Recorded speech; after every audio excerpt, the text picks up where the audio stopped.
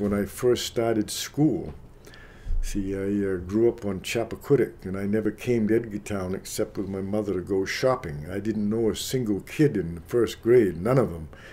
And the first couple of days, I might just have been up on Mars. The whole thing, the school and everything was a total new thing to me. I didn't know anybody, nothing. I didn't know what school was all about.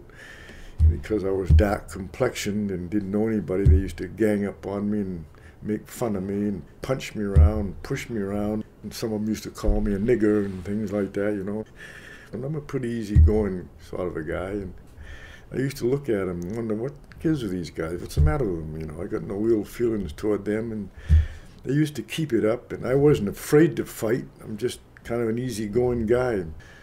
So I came home one night and I told my mother about it. And she ran into the same thing when she came down here from Gay Head. She was only 14 and she had run into the same problem, and she had to fight her way out of it. So she says, they always call me Millie. She says, Millie, you're going to have to fight.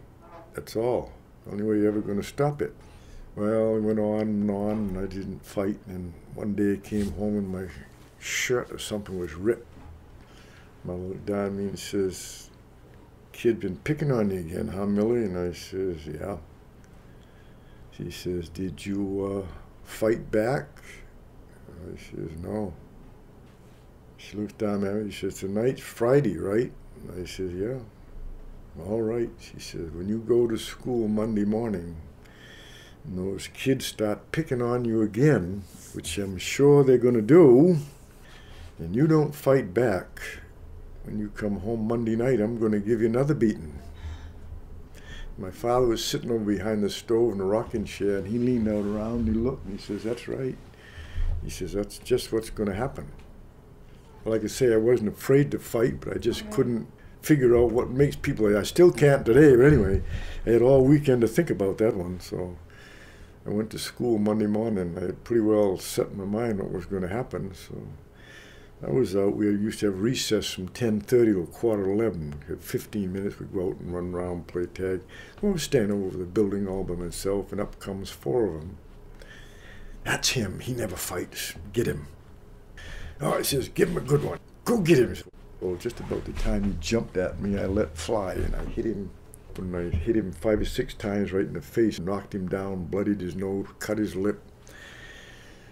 He got up and ran off, squalling the ball, and the other 3, me like this, and I turned around and looked at them, and off they went. I came home Monday night, and Mother says, "What happened?" And I told her. She says, "That's what you got to do," she says. I never had any more trouble, but after that, I got kind of accepted pretty well, and used to play the games with them and things, and got along pretty good then. But until then, boy, it was a continual pick all the time, Your brother was older than you, right? I had 2 brothers older than me. And had they gone through the same thing? Yeah, my mother said they did, yeah. Didn't bother my sister so much, I guess, because she was a little more light complexioned than we are, and didn't show up so much in her. We're all human beings, what difference it make, really, but that, still to this day, don't understand what makes people like that.